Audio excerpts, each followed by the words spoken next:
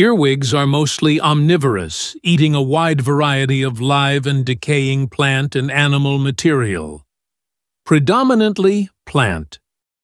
Earwigs are widely distributed throughout Australia, with the highest diversity in the tropics and subtropics.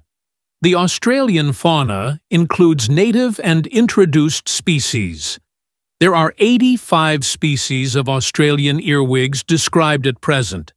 However, it is estimated that there is up to this number again of Australian earwig species yet to be described. Other behaviors and adaptations.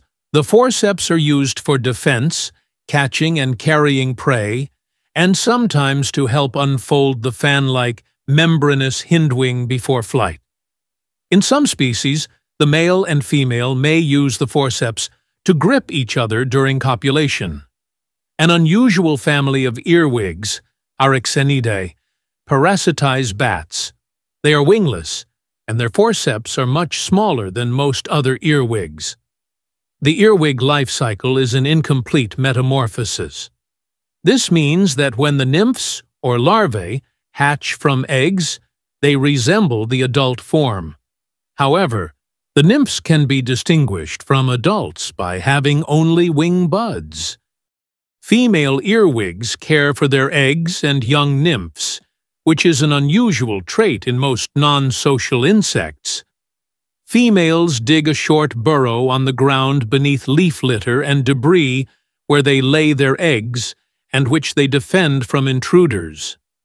The females care for the eggs by collecting them up if they become scattered and clean the eggs by licking off fungus and parasites.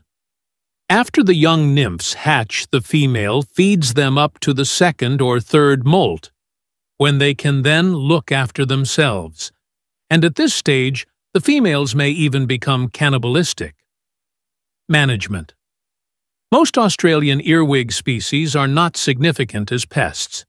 Many species can produce a noxious fluid as a defense.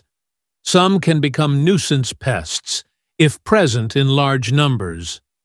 One pest species is the introduced European earwig, Forficula auricularia, which can be a serious pest of gardens and vegetable crops and is relatively common around suburban homes.